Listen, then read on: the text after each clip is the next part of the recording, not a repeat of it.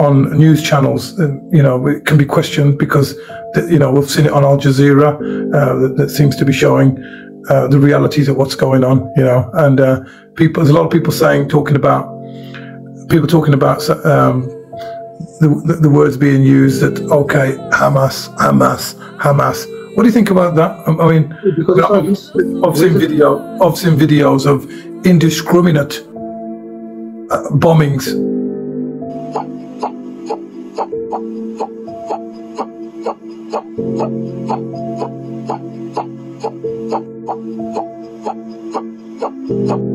Of these innocent people, you know, and it makes me think about what is actually going on and where has the humanity gone?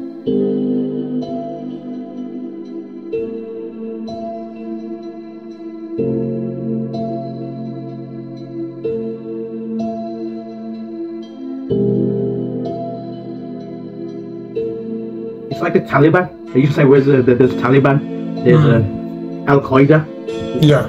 After this, you don't see no Taliban and no Al-Qaeda.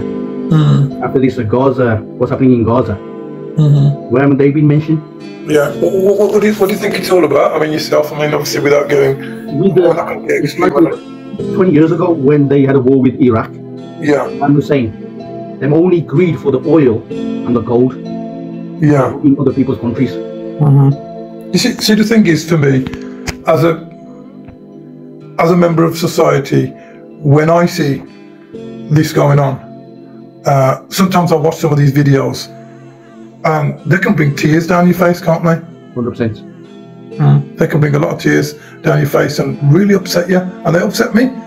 And that's one of the reasons why I've got involved with Wolverhampton, and I've been, protesting that arms sales should be stopped. Would you agree with that? 100% agree with that.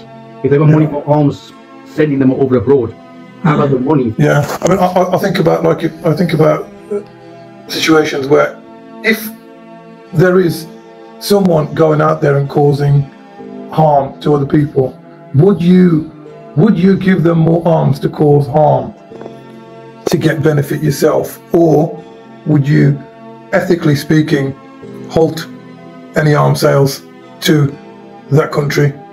Because I think there's a real ethical issue here, and because these people are suffering, is it true that the UK are trying to make money from war? Is that what they're trying to do? 100%. 100%. Yeah. Yep, 100% agree with that. You know, they supply arms just to make the money. If anybody's got any comments on that, feel free to, to say something. I feel it certainly looks like it's all about money. It's all about money, yeah, 100%. There's no humanity, just about money. Yeah. Where has the humanity gone? Watch very carefully how long it takes to destroy. 2, 3, 4, 5, 6. Destruction. Evil. It just takes seconds to destroy. Can we build easier than we can destroy? Can we build easier than we can destroy? Look at the lives that are being destroyed, and halt your actions, you evildoers. There's shame on you. I would say, what kind of moral fiber? There's shame on you. I would say, what kind of moral fiber do you actually have that you could continue to fund this kind of massacring and murdering of people? And they would say, well, it's not a genocide. You can say, well, whatever language you want to use, you see. And I would also say that these precious children that you see right here, if those children were British or Scottish or European or Israeli, would you have the same response that you have given that they're Palestinian? I think there's a racist dimension in here as well. Shame on you, leaders in America, UK, and other European countries.